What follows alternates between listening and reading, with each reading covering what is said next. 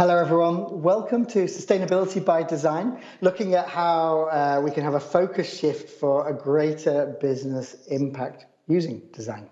I'm joined by two leaders in their field to help me unpack that. Kjersti Lund is here. Hi, Kjersti. Kjersti's head of business Europe at Designit, which is a Wipro company. There, Kjersti is leading the European studios in Designit. And Designit's a design and experience innovation company, in case you don't know. And they're working with sustainability every day. In fact, Kjersti is. And it's fair to say it's not only work as well, Kjersti, is it? It's more of a passion that you're curious about as well. Definitely, Phil. Definitely. And it's great to have you here, Kjersti. And Liza Chong is also with us, the CEO of the Index Project. Now, the Index Project is a non-profit organization in the business of giving recognition, guidance, and support to ideas that improve life.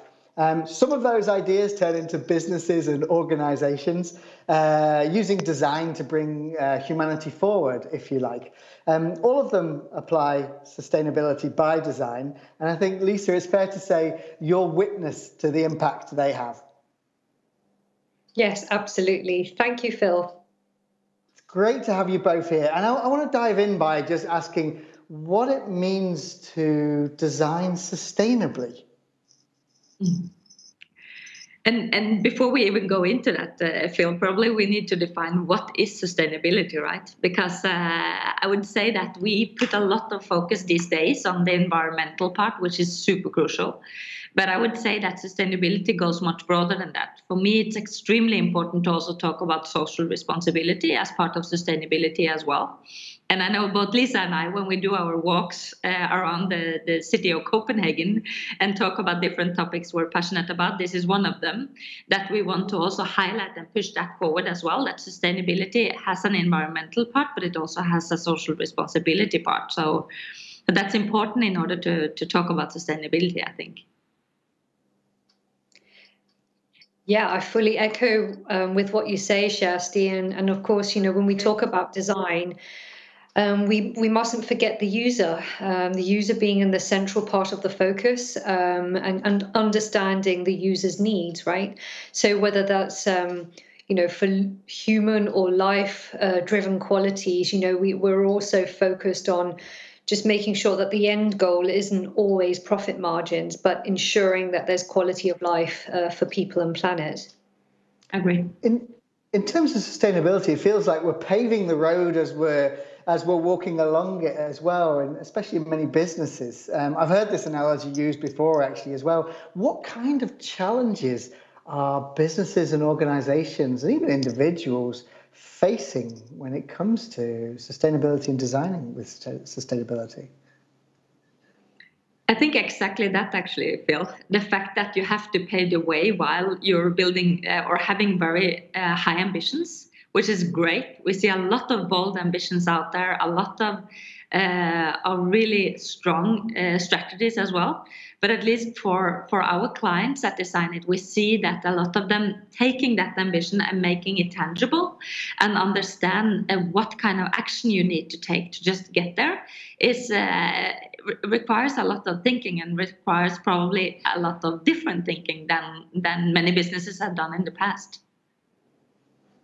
Thank you. Completely agree. I mean, yeah, no. So I mean, I completely follow that line of thinking, and I think maybe also the challenges for businesses is to look at new ways of measuring success and redesigning that. We've mostly come to agree that growth at all costs is just a mentality that we have to move away from. It's eroded our planetary boundaries, and it's something that we have to address urgently. So, strategies and plans and things that just only focus on growth and growth at all costs really have to be rethought, and no better opportunity than, in a way, the pandemic. We've seen how devastating it's been for people and for society and businesses at large. It's forced us to be existential on many levels. And that presents itself an opportunity, because this is a great opportunity to reset some of those boundaries, and reshape the way we want to live our lives and run our businesses. And I Lisa, think actually, yes, sorry. Sorry, go for it. I think this has also opened up, which I think is essential for driving business or sustainable businesses, is to rethink the way that we think about partnerships.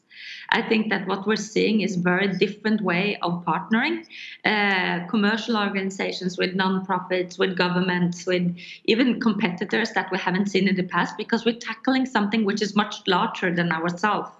And we're actually questioning and putting each other accountable for that progress as well, which I think is a really nice thing, and has only been emphasized and highlighted even more as part of the pandemic, I would say.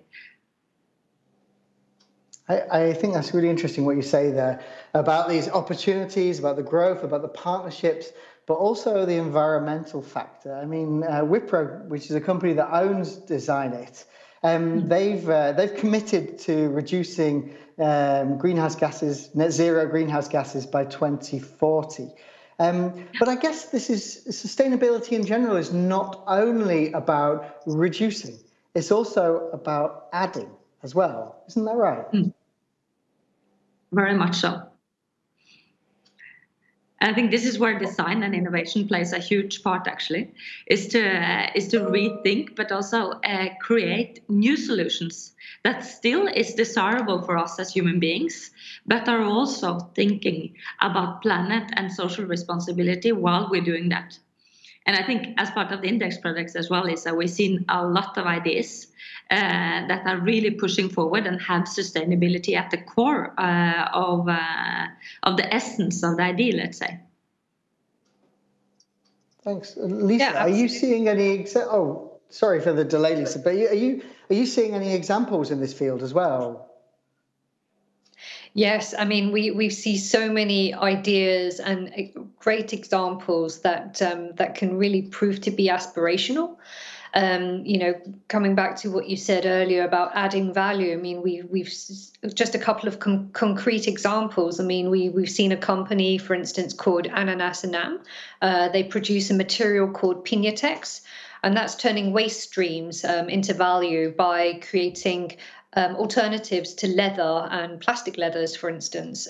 So using, the bits of pineapple waste that would have just ordinarily been incinerated or thrown out or just wasted, essentially, becoming something that's hugely valuable for brands like H&M, Nike, Hugo Boss. So creating some meaningful and tangible ways of turning something that's very, very wasteful into opportunities.